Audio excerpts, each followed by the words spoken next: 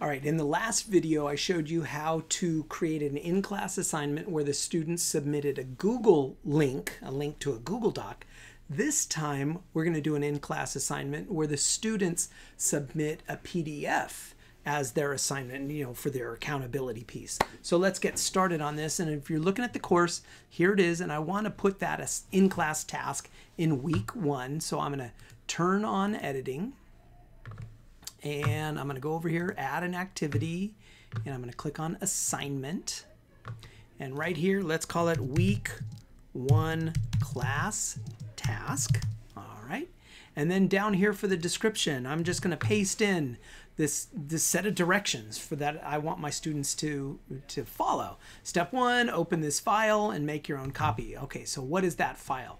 So here in my syllabus, here is the activity that the students are actually going to work on right here. So I'm going to click share, grab my link, there it is, to the assignment itself, and I'm going to go to eLearn and I'm going to paste in that link right there.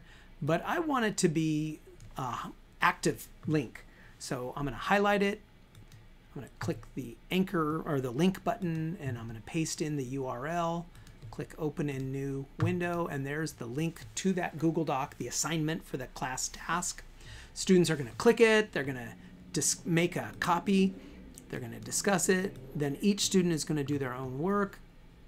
Then the students are going to save that Google Doc as a PDF and then submit the PDF below. Okay, so there's the flow, right, that I want my students to follow.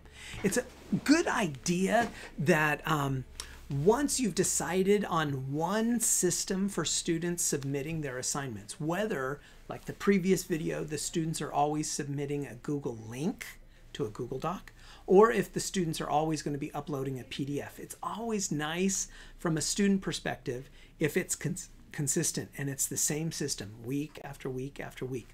Alternating or when it's haphazardly determined each time, it gets a little confusing for students. So you're going to have to decide, do you like the Google link idea or the PDF link idea?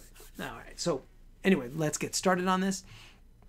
And down here, this is where we can choose when that assignment is available. I like everything to be always available with no cutoff dates. And then right here, for submission type, I'm going to make sure I leave the online text unclicked and I want the file submissions clicked because this is going to allow students to upload the PDF, but I only want them to upload one PDF. I don't need 20 PDFs. So I'm going to go up here and I'm going to change that to just one PDF. Maximum size limit is perfectly fine. That 1 gig as the maximum size of their file. Now right here, I only want them to be able to upload a PDF. I don't want to deal with Excel files or Microsoft Word files or image files. I only want students to be allowed to upload a PDF. So I'm going to click choose and I'm going to get all of these accepted file types. And I'm going to look for document files right here. And I'm going to expand that because I only want students to be able to upload a PDF. That's the only thing I want them to be able to upload. So I'm going to click Save Changes, and there it is, .pdf. I could have directly typed that in. I could have just done .pdf, and I would have been fine as well. And that's going to limit my students to only uploading PDFs. Whether they created it originally in Microsoft Word and then saved it as a PDF, or if they did it in Google Docs and then save it as a PDF, it doesn't matter. They're going to be only allowed, they're going to be limited to only uploading a PDF. Feedback types, in this case, I'm going to turn off feedback comments because I'm going to do all of my feedbacks directly annotating the PDF itself. Submission settings, I'm going to leave everything blank or as default. We're not going to be doing group stuff, so I'm going to leave that as no. Notifications, I don't want to be notified, so that's why these first two things are no's. But the third thing is yes, because I want my students to be notified when they've received a grade. This is where I indicate how many points this assignment is worth. In this case, I'm going to change it to 10. I'm going to leave it as simple direct, although in a later video, if you're interested, I can show you how to use rubrics. Everything else I'm going to leave as default, especially this grade category. I want straight points. Everything is uncategorized. And all these other ones I'm going to leave at the default setting. So I'm going to click Save and Return. And then as the teacher, I'm going to click on this just to make sure it looks good. Yep, looks good. This is what the students are going to see. And then down below, they are going to be able to upload their assignment. So let's take a look at what this is going to look like from a student point of view. So I'm going to grab my Firefox because this is my fake student. And I'm going to refresh that screen and I'm going to scroll down as the student. So here I am as the student. And I as the student, you can see it up here. It says fake student. Here's my assignment. So I'm going to click on it and I can see the directions that I'm supposed to follow. And there is the Google Doc that I'm going to click on. I'm going to do the work and then I'm going to save it as a PDF. All right, now I've got that already over here on my desktop right here. It says class assignments. And so now when I, as the student, am ready to upload, I'm going to click on Add Submission and I'm going to scroll down and it says right here, it's only going to accept a PDF.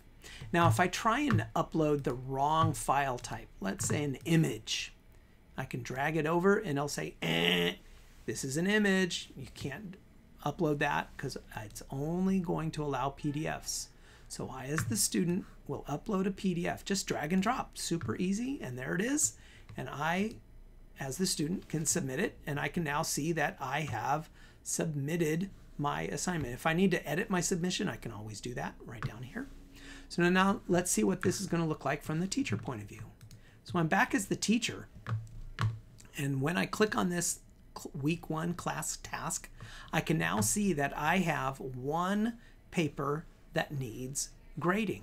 So I'm going to click View All Submissions, and I will get a class roster showing all of my students that need grading. And I'm just going to click on this grade button. So I'm going to click on the grade button.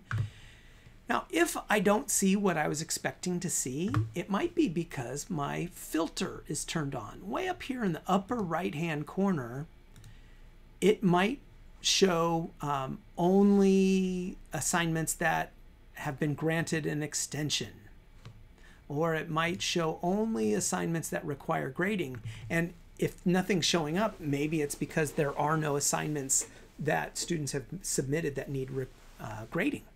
I often do no filter because that'll show my entire class, students who have submitted something and students who have not submitted something. All right.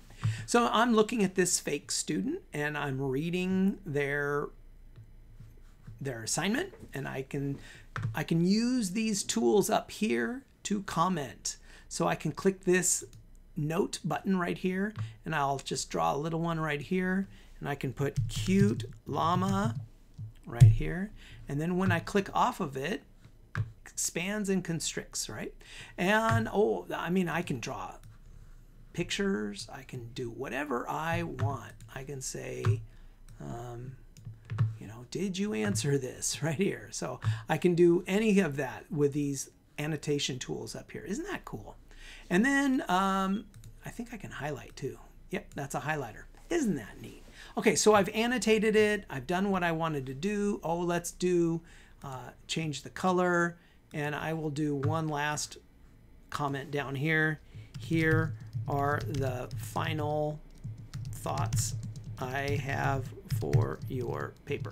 Okay, boom, boom, boom, boom, boom, as the teacher. And then when I click off of it, it disappears. All right, so I've annotated the assignment. Over here, I'm going to click their score, give them a 10. I'm going to click Save Changes or Save and show the next available student. I've got it checked off right here so that the students will be notified when they receive a grade. I'll just click Save Changes, and I can now see that that student has been graded. It's right up here. It says graded. Okay. So now let's take a look at what does this look like back from the student's perspective. So here I am as a student, and I'm going to refresh my screen. Now I, as the student, can scroll down here. There's the assignment I submitted, but if I scroll further, I will see the feedback. And if I click this link right here, view, not this link, this link will download the file itself, the PDF. But if I click view annotated PDF, I, as the student, can now see what my teacher commented on. And if I mouse over it, I can see, I can expand those comments, and I can see exactly what the teacher wrote. And that is from the student point of view. And that is your two methods for having students do in-class assignments and submitting their work. One, as a Google Doc, two, uploading as a PDF.